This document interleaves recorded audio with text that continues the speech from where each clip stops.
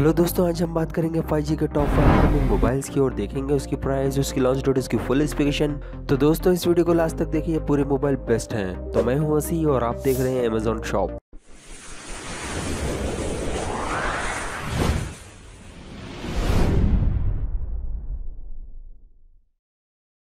Number 1 पे आता है Xiaomi Mi 9 Pro। बात करें इसकी स्पेसिफिकेशन की तो इसमें एंड्रॉइड का V9 पाई है, 8GB की रैम है। प्रोसेसर इसमें स्नैपड्रैगन का 855 प्लस है। डिस्प्ले इसमें 6.39 इंच का फुल HD डिस्प्ले है। स्क्रीन इसका सुपर एमोलेड है और फिंगरप्रिंट स्कैनर इसमें ऑन स्क्रीन है। बात करें कैमरा की तो इसमें ट्रिपल रियर कैमरा है 48 प्लस 12 प्लस 16 मेगापिक्सल का और फ्रंट कैमरा है इसमें 20 मेगापिक्सल का। स्टोरेज इसमें 128GB का इंटरनल स्टोरेज रहेगा, बट SD कार्ड का सपोर्ट आपको इसमें नहीं मिलेगा।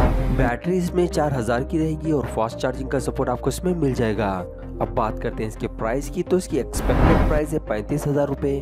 हो सकता है मोबाइल इंडिया में 35,000 के अंदर आ जाए। देखते हैं Xiaomi इस मोबाइल को इंडिया में किस प्राइस पे लेके आता है।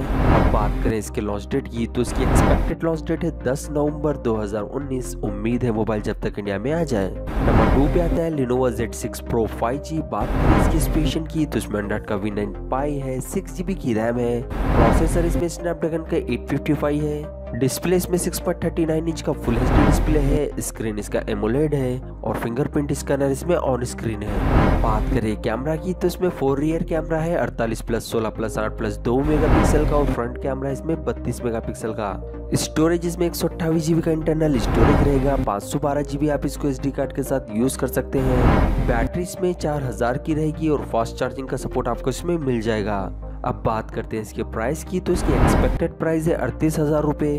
हो सकता है मोबाइल इंडिया में 38,000 के अंदर आ जाए। देखते हैं Lenovo इस मोबाइल को इंडिया में किस प्राइस पे लेके आता है। अब बात करें इसके लॉन्च डेट की तो इसकी एक्सपेक्टेड लॉन्च डेट है 29 नवंबर 2019। उम्मीद है मोबाइल जब तक इंडिया में आ जाए। नंबर 3 पे आता है Vivo Nex 3 5G। बात करें इसकी स्पेसिफिकेशन की तो इसमें एंड्रॉइड का V9 पाई है, 8GB की रैम है। प्रोसेसर इसमें स्नैपड्रैगन का 855 प्लस है।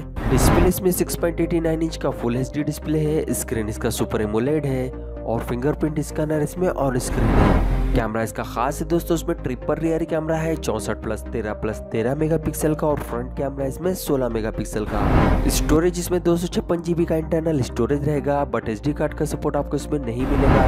बैटरी इसमें 4500 की रहेगी और फास्ट चार्जिंग का सपोर्ट आपको इसमें मिल जाएगा।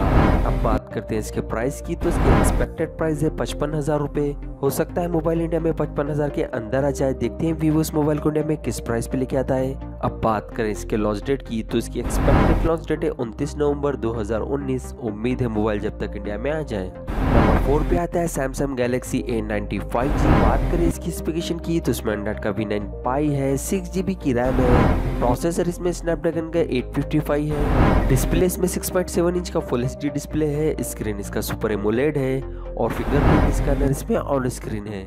बात करें कैमरा की तो इसमें ट्रिपल रियर कैमरा है 48 प्लस 8 प्लस 5 मेगापिक्सल का और फ्रंट कैमरा इसमें 32 मेगापिक्सल का। स्टोरेज इसमें 128GB का इंटरनल स्टोरेज रहेगा। 512GB आप इसको SD कार्ड के साथ यूज कर सकते हैं। बैटरी इसमें 4500 की रहेगी और फास्ट चार्जिंग का सपोर्ट आपको इसमें मिल जाएगा।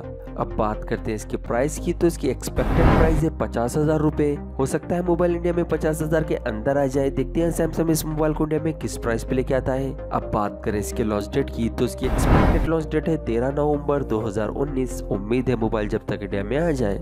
नंबर 5 पे आता है Huawei Mate 20X 5G। बात करें इसकी स्पेसिफिकेशन की तो इसमें एंड्रॉइड का V9 पाई है, 6GB की रैम है। प्रोसेसर इसमें सिलिकॉन का Kirin 980 है। डिस्प्ले इसमें 7.2 इंच का फुल HD डिस्प्ले है। स्क्रीन इसका OLED है और फिंगरप्रिंट स्कैनर इसमें रियर है। बात करें इसके कैमरा की तो इसमें ट्रिपल रियर कैमरा है 40 प्लस 20 प्लस 8 मेगापिक्सल का और फ्रंट कैमरा इसमें 24 मेगापिक्सल का। स्टोरेज इसमें 128GB का इंटरनल स्टोरेज रहेगा। 256GB आप इसको SD कार्ड के साथ यूज कर सकते हैं। बैटरी इसमें 4200 की रहेगी और फास्ट चार्जिंग का सपोर्ट आपको इसमें मिल जाएगा। अब बात करते हैं इसके प्राइस की तो इसकी एक्सपेक्टेड प्राइस है 70,000 रुपए।